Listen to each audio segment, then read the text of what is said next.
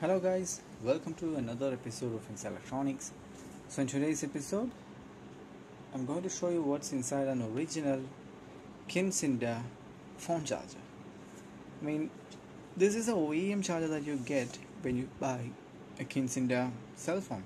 And let me show you, and probably you may have seen it from the thumbnail itself. You can see it in the thumbnail itself. This is the phone. This is a Kenxinda, and this is a charger that they provide with. So to put that into perspective, let me get an 18650 battery, and that is the size of it. This thing is really the length of my finger right there, and that is an 18650 battery. And look at that, it's just a little bit bigger than an 18650 battery. That's how small this thing, yet this has all the features. It has a VGA camera, it has 600 milliamp battery, but believe me, it lasts 2 days.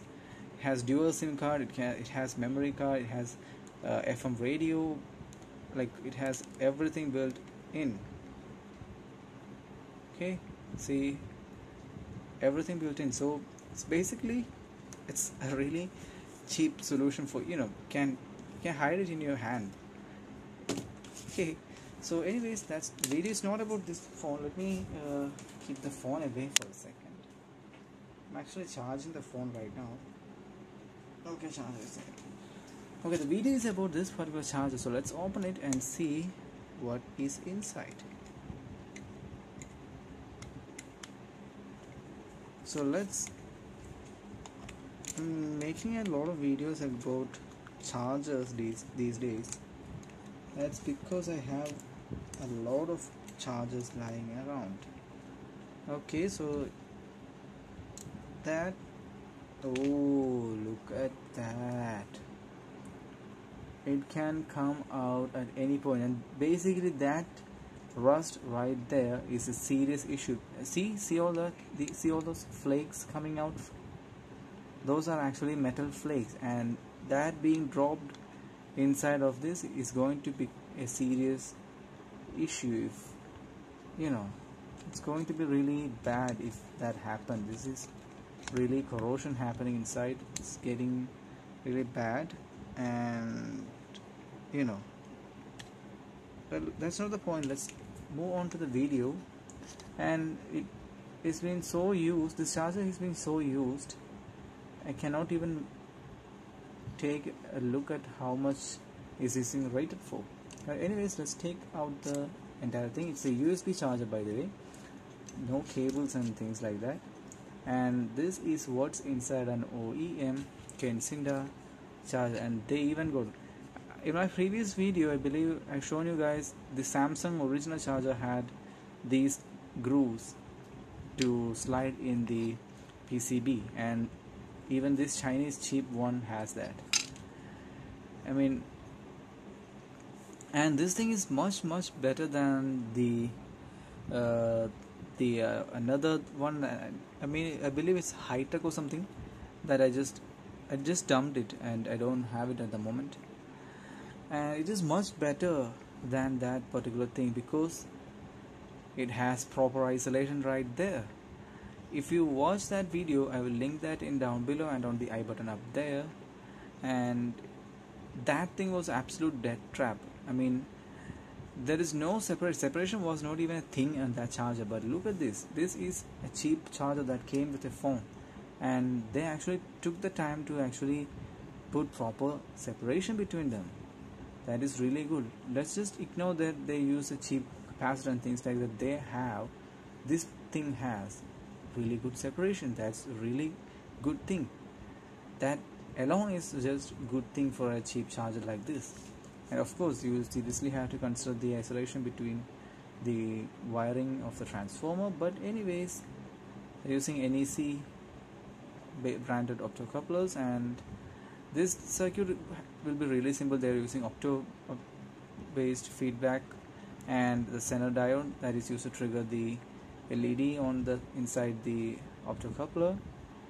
So basically it's really simple. The input goes in and goes through this 1.5 ohms. Is that 1.5 ohms? No, it's that inrush limiting resistor right there. I'm getting a hard time focusing in the camera. And go straight to the bridge rectifier, and it's rectified by those 4 diodes. It's going to a 2.2 450 microfarad, and it's made by a company called that Con maybe. And then it has the, and it is going straight, yep, that is going straight to the transformer coil right there, and then it is being switched using this switching transistor, which transistor is that? Oh yeah, that is, it's a 13003. See, it's a 13003 right there. That's a very common thing, because usually most of the SMPS controllers, like tiny SMPS controllers that I came across, uses the 13003 transistor for the switching. Even the cheapest transistor, even the cheapest charger that I opened, and even the worst charger that I opened uses the same transistor but on a different current rating. And that this thing is actually they actually decided to put some more solder on where the actual current is flowing. See that? They actually put a lot more solder on those tracks. That's a really good thing. This thing is actually good, except the fact that the transformer, and how bad is that, I don't know, but the first impression is really good for this thing. And it uses this transistor to switch the primary, and when the output voltage crosses certain threshold voltage, this Zener diode is going to conduct, and that initiates the optocoupler that will then trigger this transistor, which controls the base of this transistor. So basically what happens is that if the output voltage goes above 5 volt, or whatever the Zener voltage right there is rated for, this activates this transistor, which will turn off the main switching transistor, which, because there is no input voltage to drive the transformer, the output voltage will come back down, then the process will start all over again. That's a really simple thing that they can do. That's a really common way to achieve a 5 volt with feedback, and they're having very proper isolation, very good isolation, with a simple anti-tracking slot. And there is not much filtering going on, and there is an option for an LED, but it's not populated. And the output capacitor is also made by Huahong whatever that is, that brand capacitor. And there is another little capacitor right there that is also made by the Huahong. And I'm seeing some hot spots right there. See that brown color right there? That's happening because of a localized heating on that particular pin right there. So maybe this thing was drawing some current, and that is the only reason I can think that the color change has occurred at that point right there.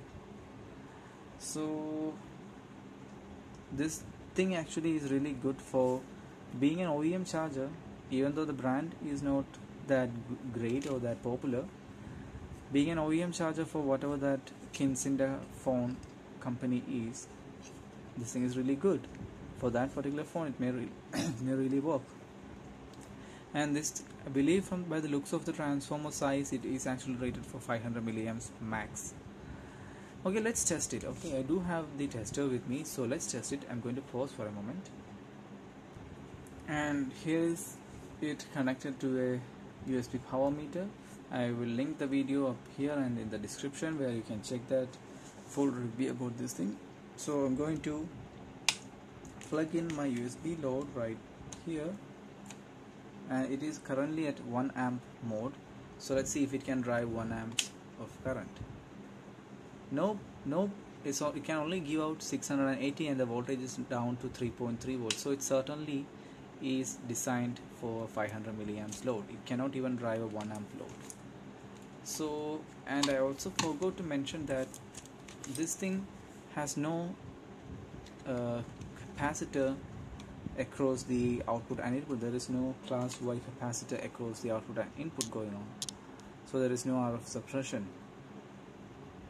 So apart from that, this thing is good for what it is. It's a really good cheap little unit. Thanks for watching. See you in another video.